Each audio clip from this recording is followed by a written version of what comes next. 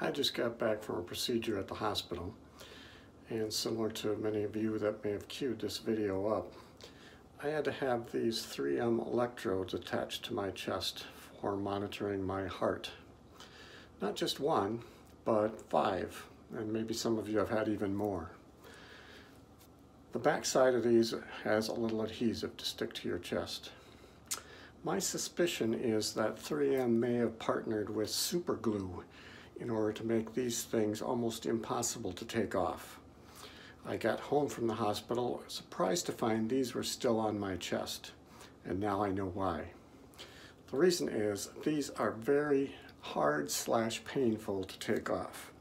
You might ask why. This is why.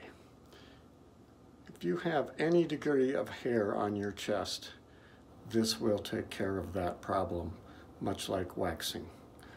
Although I've never had my chest waxed, I don't know how painful it was, but these are very painful. Let me show you how I tried to get mine off. Okay, as you can see, I still have one of the 5 left to take off.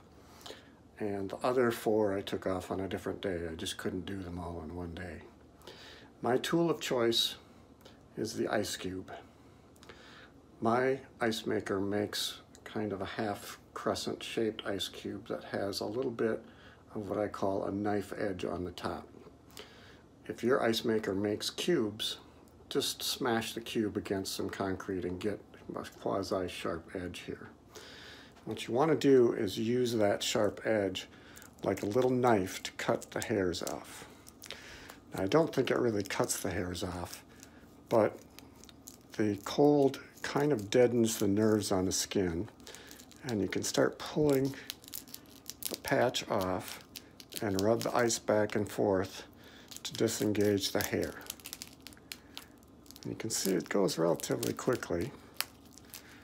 You might want to change to another sharp edge on the ice cube. It's not completely painless. I'll try and avoid screaming. You see, I pull back and then try and run the ice cube right along the edge while pulling gently. A little more than halfway. And voila. Still a lot of hair on the patch, but I'm alive and I didn't scream. So again, use the ice cube with a sharp edge, deadens the nerves a little bit, and helps you pull the air either out of your chest or off the patch. Good luck.